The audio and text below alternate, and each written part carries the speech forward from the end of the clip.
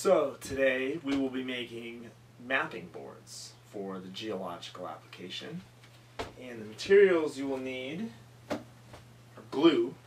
Elmer's works fine. Foam core.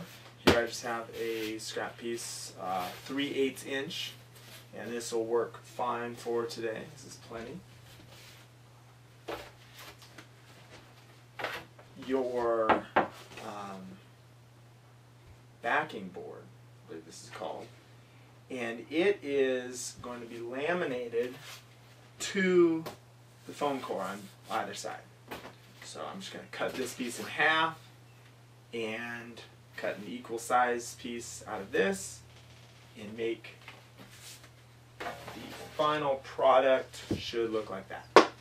So it's pretty hard, pretty rigid mapping board, wieldy, not dangerous. You can go out into the field with it. I don't actually tape the map directly to it. I tape the map to a sheet of Bristol here that then can be alligator clipped to the board. So you will also need a cutting knife and a cutting mat so you don't harm your desk. Okay, let's get started.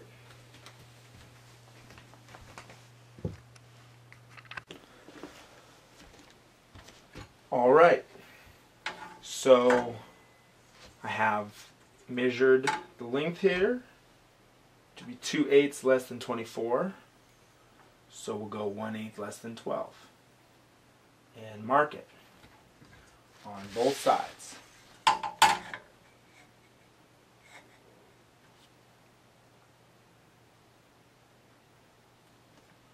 And double check that both sides are the same really quick.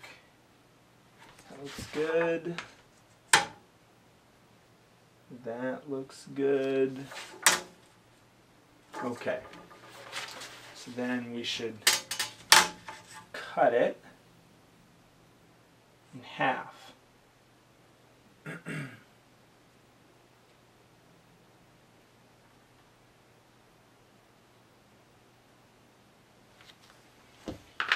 And I put my knee up on the back end of the straight edge because that's a safe way to keep it stable.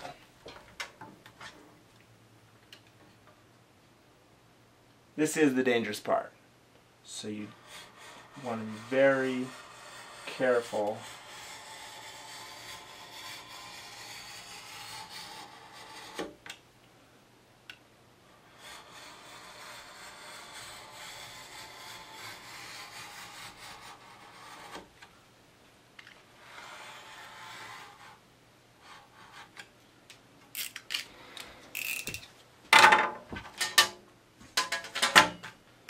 Okay, so it should be the same size. Looks pretty good. So now, let's see.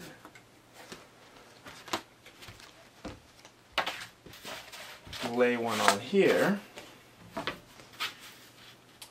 Find a good spot. Now, don't go this way.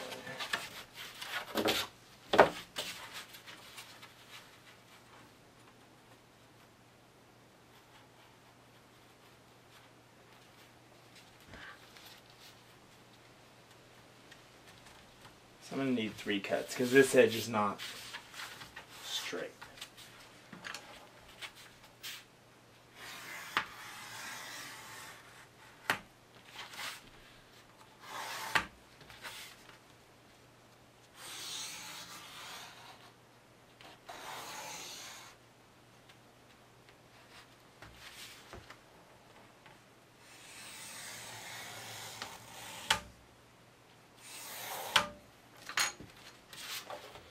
Okay.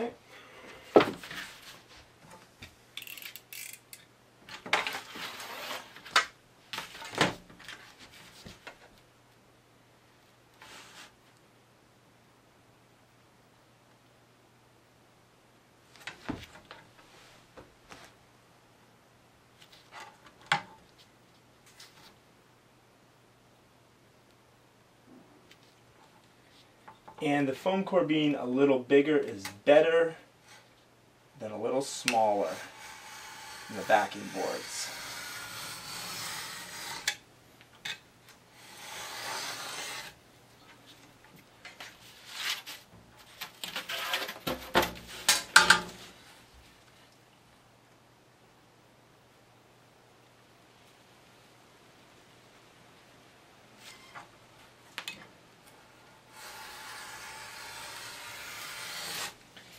And I always cut the piece I'm throwing away on the outside of the ruler, if I can, so if you skew out, you don't harm your board. You can recut it.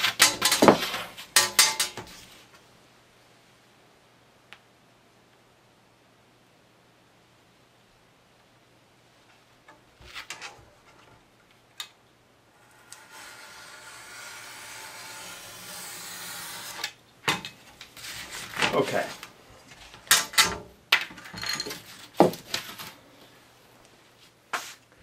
So we have our 3 pieces that should go together. Like that. Similar size. And now we want to glue it.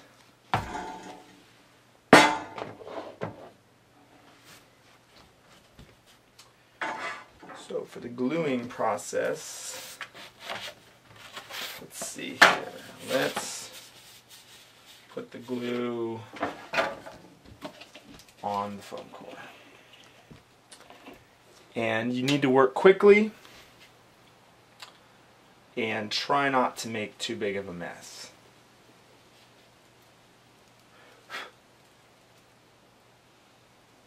Evenly distribute it. That should be enough.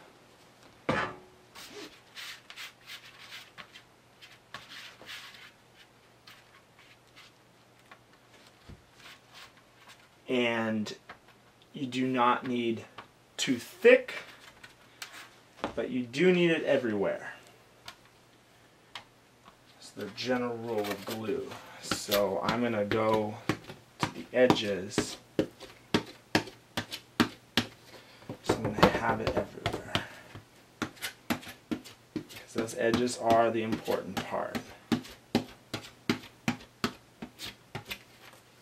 Of course, if you're using making a big mapping board, this process is fairly challenging.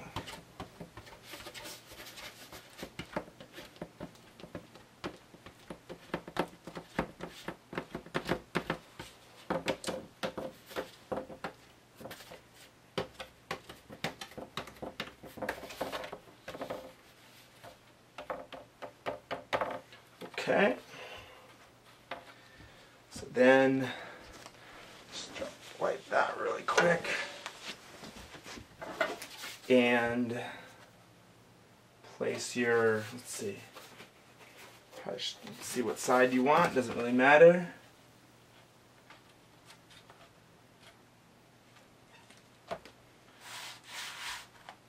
And it slides when you press it. So you gotta readjust it.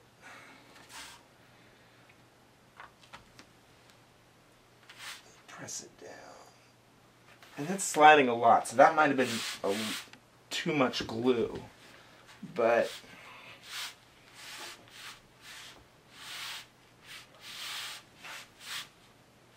that's okay. I'm just going to keep pressing it here.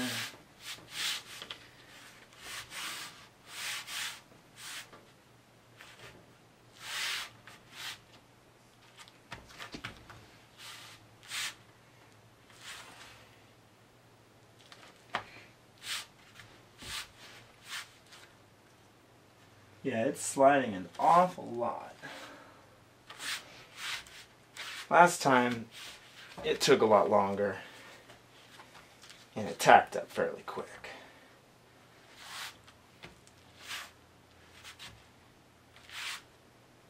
Okay, that'll be good enough.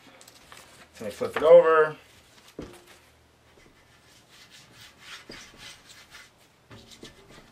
Do the other side.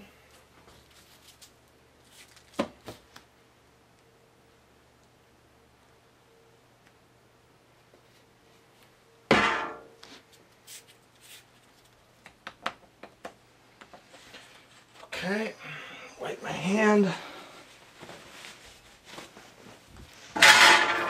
And place our second piece.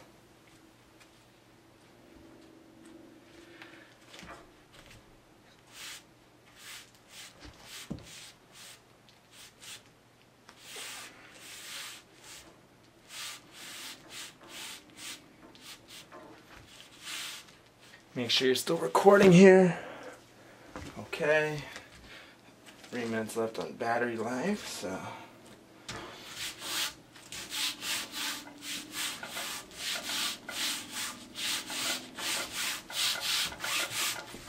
Just check your corners, make sure everything is all lined up. And then you need weights. So I'm going to put it right there where it looks, the table looks more stable.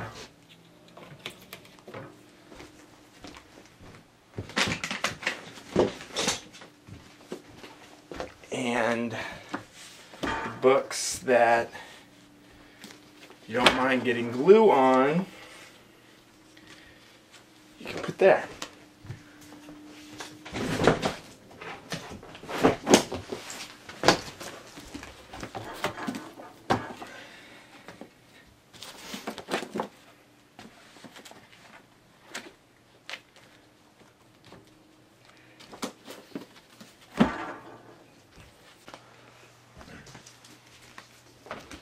So that will take about 24 hours to dry, and the final product can be any size. Here's one I made for igneous and metamorphic petrology. This is about the largest you would go into the field with.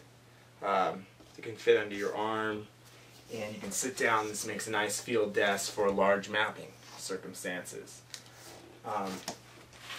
In this case, I used a cardboard and just as a lid. And you can walk out into the field at the beginning with your cardboard on and put it in the back and then map as you like. And when you're done or you're eating lunch, put your cover back on.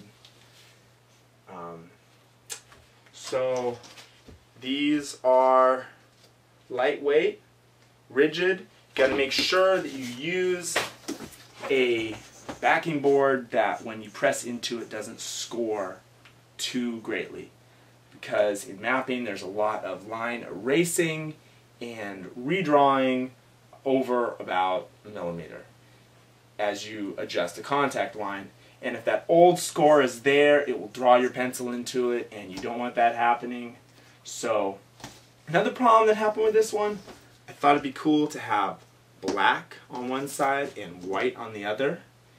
And turns out the thermal properties are different on the black and the white side. And so when it gets hot, it warps. And when it cools, it goes back to being straight. So that is something I won't do again. The masking tape works well on the edges for the sweat and for you to put your dots onto so you don't peel up the actual board itself. The other method was the Bristol paper taping to it so you don't peel up your nice surface. And that is about all I can think of for the Geology mapping board.